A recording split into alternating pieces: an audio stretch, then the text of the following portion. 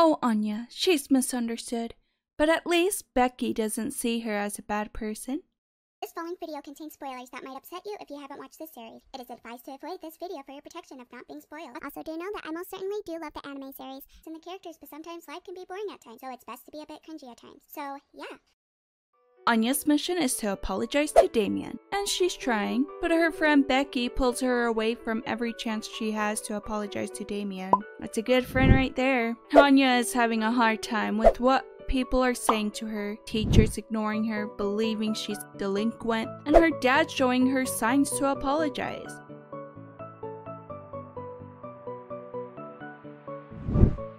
Lloyd is disturbed when someone does this to his food, but he's perfectly fine doing this to Anya's food? This poor girl. I would be disturbed by this too. The only person she could trust right now is Becky, who will have her back.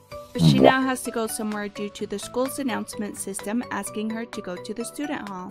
Anya goes on to apologize to Damien as she cries, only because she could read Damien's friend's mind about her having stubby legs and that she has a raccoon face. Honestly, no matter what elementary you're in, there's always going to be kids who are just brutally honest or being really cruel. Anya's apology has been rejected, all because of Damien's pride. Lloyd's plan A is a failure, since it won't be easy to make Anya an Imperial Scholar, and his plan B is also a failure since Damien has no intention to be good friends with Anya. So Lloyd decides to go back to his plan A, and this isn't helping because Anya has been through enough for today. Because she's been through this and that, and to top it all off, you have to give her a math problem, and she isn't allowed to watch her show without giving the right answer. I'd be running in my room too. Yor talks to Lloyd about her brother and how each time he taught her something, he enjoyed it. And this made Lloyd realize that he needed to work better in becoming a better father to Anya. He goes to tell Anya that she could watch her show, but she fell asleep studying, and he decided to record her show for her. No parents could be perfect, but they try to be for their kids. Dominic congratulates Yuri for his sister's marriage. But I think Yuri is destroy whoever his brother-in-law is, since he's worried he might be deceiving his sister. Yuri works for Foreign Affairs, but he really works for the State Security Service, aka SSS. Also, his sister doesn't know that he works for the State Security Service. A math teacher calls out to Anya to answer a math question. She's prepared to answer it confidently. After all, she was studying math like crazy that night, and she said it's 3/3. But it's wrong. It's okay, Anya. You'll get it at some point. Do I know the answer? Moving on, Lloyd met up with Handler, and she asked if they can expect Anya's grades to improve and hope she can have 8 Stella stars in 4 months. Lloyd said it will not be a problem, but the handler is unimpressed by his feeble attempt to lie. She warns Lloyd to be careful since one of their informants at City Hall has been arrested, which happens to be working in the same place as Yor is working at, but he works as a financial department.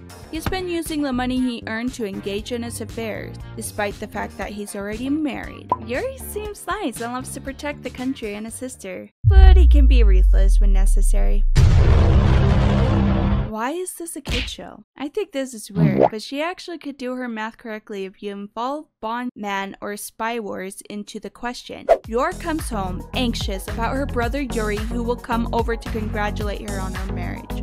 It's all good because Lloyd has anticipated his visit and has prepared a romantic atmosphere. That's a little cringe. But hey, I'm not complaining since my videos are pretty much cringe. Also, it got to the point where Anya said they're flirting, and they are in denial. Again, she doesn't need to read their mind that they are flirty. Anya is wanting to meet her uncle, but she got tired since it passed her bedtime, so night-night to Anya, I guess. Yuri has a large bouquet of roses for his sister and skipping down the street and thinking about getting a hug from his sister.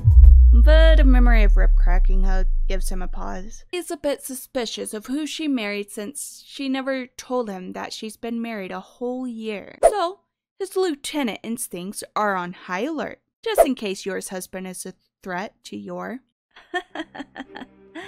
A television plays a footage of Minister from Ostania and Westalia's talking over normalizing relations between their country as Lloyd and Yuki shakes hands. And Lloyd is hoping he's not endangering his mission for the family he built. And Yuri is hoping he didn't take advantage of his sister, otherwise he might eliminate him.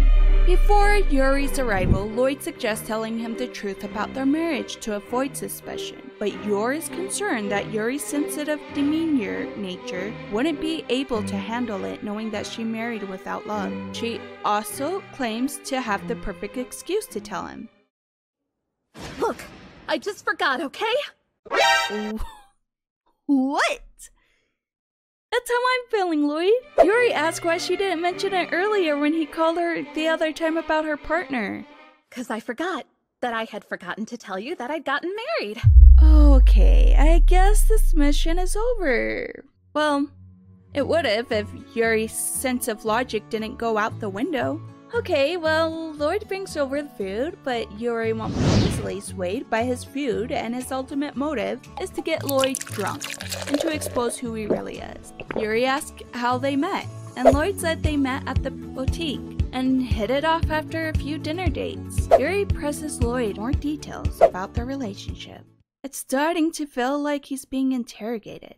However, these questions asking are starting to annoy him since he believes his sister is giving his husband some endearing nicknames. Lloyd brings him some water and he can see all of Lloyd's good points, which irritates him even more, and he starts to drink more wine. Lloyd takes advantage of this as Yuri talks about getting this wine at a cafe in Obda and asks about the cost for the wine, which was $200. Lloyd now knows he's an intelligent agent. Yuri is still in doubt of their marriage, as he has flashbacks of how hard Yor worked for them when both their parents were gone, and now he wants to do everything for Yor and protect her. He asks if Lloyd understands how it feels to have the most important person in your world to be taken away by some stranger he didn't know about until now. Yuri has always wanted his sister to get married and be happy as long as that someone is more capable of protecting her than him, and he asks if he can do that. Lloyd states that he loves Yor as much as Yuri does, and his daughter Anya also loves her. Yuri calls him a liar as he spilled some water on the table, and that's awkward. I mean, anyone would start questioning their marriage after pulling their hands away like that. These couples are now to prove their love, and Yor has to drink some wine before taking action. And now it's getting steamy, but Yuri doesn't want to see their lovey-dovey moment. And luckily, Yuri puts in between them since that would have been Lloyd who would have been slapped hard in the face. Poor guy. Anyways, Lloyd is nice to the both of them and admires how they care for each other. He assures Yuri that he will do everything he can to support Yor, and he goes home afterwards. But he said to Lloyd that he will come back to prove that he tricked Yor into this marriage, and warns him that if he makes Yor cry, he will have him executed. But he doesn't finish saying the execution part since he doesn't want to reveal who he really is, since he didn't really tell his sister what he is. Lloyd checks around the apartment to make sure that Yuri didn't plant any listening devices, but that's only because he forgot to do that. Lloyd is concerned that he might be executed if this mission is over though. Anya wakes up the next day reading Lloyd's mind about her uncle who is a secret police, and she's upset with her father as to why he didn't wake her up to see her uncle, since it seemed like something exciting happened that night while she was asleep. Lloyd is more concerned for his own safety than with Anya's temper about not meeting with her uncle Yuri, because Yuri's brother is a secret police, and though wise reports found nothing suspicious of Yor, he decided to remain cautious. Anya tries to say that Mom isn't the enemy, but she said she's bad at cooking, which makes Yor apologetic, saying she tried her best. Lloyd leans in towards Yor, brushing off some gunk on her neck, when really we all know that he was just trying to plant a bug on her coat. Now, Yor is feeling like she's been failing in her abilities as a mother and as a wife. Anya just tells her parents to get along, and Lloyd tells her to get along with her classmates, which annoys Anya since her main mission is to get along with Damien, one of her worst enemies. Yor talks to her coworkers about her relationship with Lloyd, unaware that he is listening in with a listening device. He has discovered that she's never been with another man other than him, and Anya's words about her cooking can cut pretty deep for Yor to be so down. Lloyd knows that Yor is working hard to be a good wife and mother for the sake of this pretend family, but he suspects that she's trying to deceive him. Yor's coworkers are not really helpful in supporting her in her marriage. The section chief interrupts their discussion and tells them to get back to work, and he asks Yor if she can run this letter down to the post office, which she does. Lloyd takes this opportunity to take matters into his own hands by disguising himself as a secret police to question Yor, along with Frankie, who is also disguised as a secret police, and accused her of working with the spies. And Lloyd said if she has an SS family member, then they would let her go. He says this suspecting that she might know that her brother is a SSS family member. But Yor said that she works hard for her country every day and would never participate in this matter. Frankie in disguise tells her not to play dumb with them, but I think she's quite serious in what she's saying, and she will show no mercy to those who hurt her family. Lloyd now knows she's telling the truth as he tells Frankie to decipher the code again, and he said it's not the raccoon cipher, but the caterpillar cipher. Don't ask me what this cipher is all about, because the only thing I know is that this is a raccoon and that this is a caterpillar, and that's all you're getting from me, because the only one who will understand this is the author himself. Lloyd is feeling a bit guilty for being suspicious of Yor, and Frankie warned him to keep his emotions out of this if he values his life, which annoys Lloyd into ripping off Frankie's disguise. Frankie wanted to go on some dates with that face of his, and Lloyd said he shouldn't deceive women like that. But Frankie doesn't want to hear it from him for what he did today. Yor is getting all depressed about her role as a mother and as a wife, especially since Lloyd took some gunk off her collar since she can't even keep her clothes clean. But again, it's really Lloyd trying to get rid of the bug he planted on her. Lloyd says some encouraging words to Yor and tells her to be herself, which made Yor happy to marry Lloyd. Lloyd said that they should get some cake to celebrate their first anniversary, and she agrees to this. Anya comes back and she's happy to know her parents are getting along because they just bought some cake. A beautiful day, and it would be wonderful if it was elegant every day.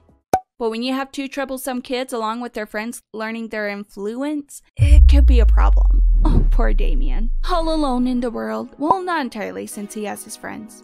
His brother is well known for his accomplishments. Damien wants those achievements as well, so he wouldn't feel so lonely in school. And he could have that opportunity by playing dodgeball. That will be in a week. Anya tells her father that she has a chance to earn a Stella Star in PE. Yeah, Lloyd doubts this. However, Yor is determined to help Anya be skilled in dodgeball. And she is going to teach her a killer move that will defeat an enemy in dodgeball. Yeah, that's a pretty killer move, right? The day is here and Anya is ready as well as Damien, who worked hard for this day along with his friends. They went through a lot of hardcore training to defeat the enemies, and Anya also went through training in a different method with her mom. Whoa. Wow. I think they're all losing because this guy has been trained by his father, who is in the Estonia army. You see? Oh, Anya is skilled in dodging the ball. Oh, not the face. Damien blocks the attack that was aiming for Anya, and Anya is going to get revenge for Damien's death. But, well, I guess that's that. Just when I thought Damien and Anya would get along, but they're at each other's neck. And poor Mr. Henderson will have to figure out a way for Damien and Anya to get along if he ever wants an elegant day at the academy.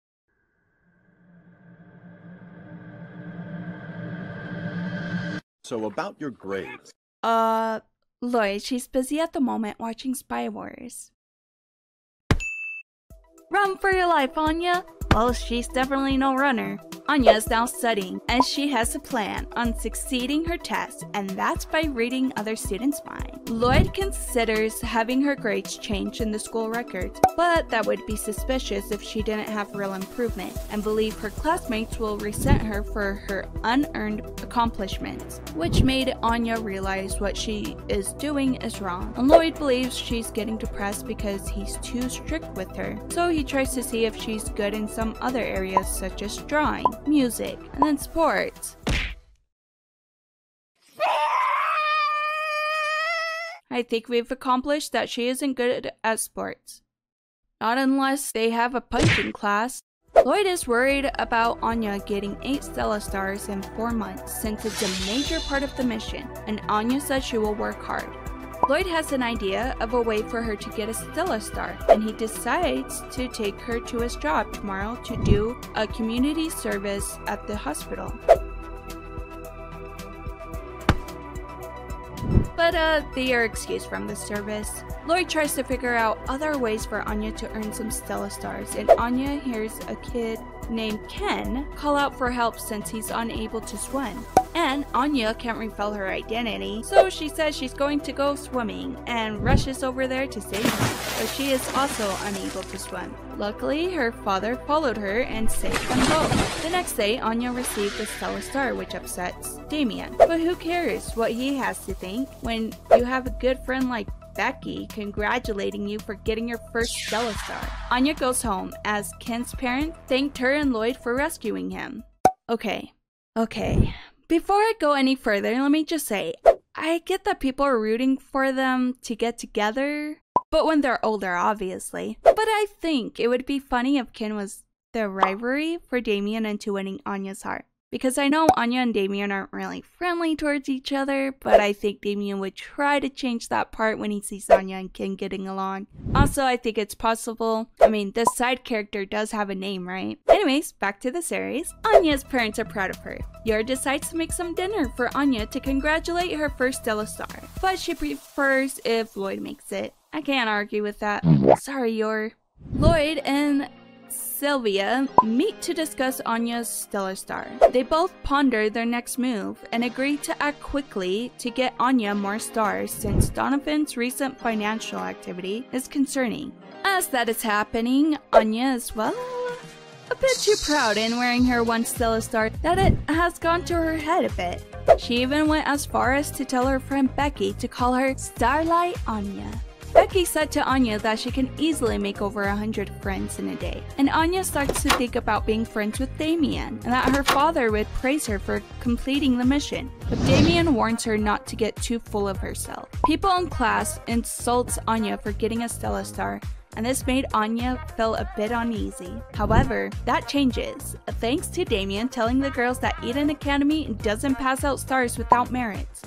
He swore that he wouldn't be defeated by Anya, and that he will become a scholar before she does.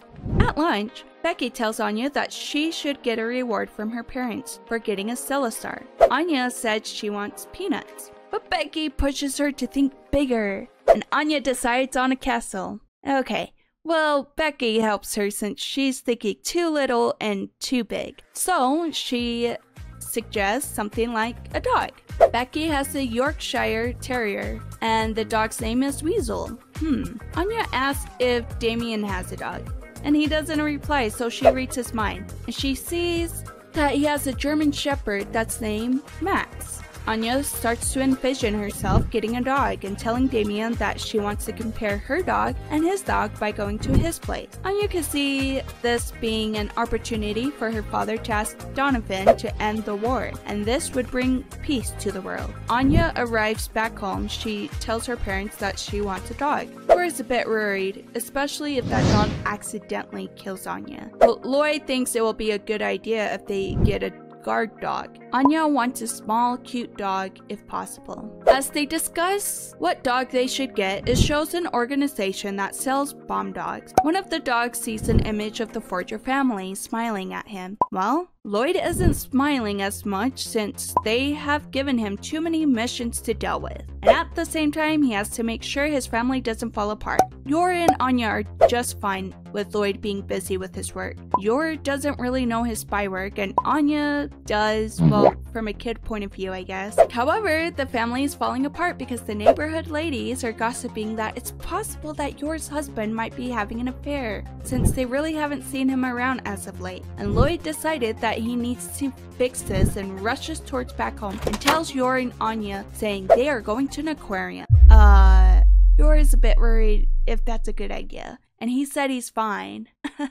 I don't think he's fine anymore, since he has another mission that he has to deal with. Luckily though, it's at the aquarium, since that's where his family are going in the first place. But unfortunately, he's really exhausted. Anya's so cute! Lloyd is relieved to at least show his neighbors that they are a good family who's going out together, and now he can focus more on the mission. He spoke too soon, because the neighbors are also here at the aquarium. Yor suggested they can all go together to tour around the aquarium and watch some penguins. Well, Lloyd's mission shouldn't be that hard since he just has to get the capsule from a penguin, but he has to know which one has it, and there's over 200 of them. Luckily, Anya helps Lloyd on his mission as she points out a specific penguin that's not drinking water. Lloyd gets out and disguises himself as the new staff member to get close to the penguin, and he's very good at his job and gets the one penguin to the infirmary, but really just somewhere where he can not be spotted. And some guy said he could take care of the penguin and shows his ID.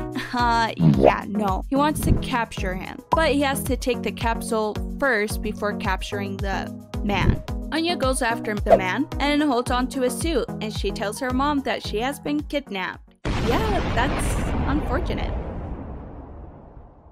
Lloyd hasn't come back, which made the neighbors talk about Lloyd cheating on his wife, but he came back with a big stuffed animal that's a penguin. And it took him a while to retrieve the prize. Anya knows that's a lie since it only took him one try. Lloyd decides to complain to HQ for overworking him and to request a vacation. But seeing Anya's smile reminds him that he can't do that if he wants a world without a war and where children won't cry. Well, he failed in not making a kid cry since Anya isn't happy, and she even went as far as to say she hates both her parents since they were trying to protect her from not going into their room. Lloyd and Yor quickly make it up to her by playing spy with her in public, and Anya's mood improved significantly after she got her peanuts, and this is how they restore the peace in the Forger household. Thanks for watching this video. I hope you enjoyed this, and make sure to have a wonderful, beautiful, and an amazing day. I'm not kidding. Love you, comrades. Bye!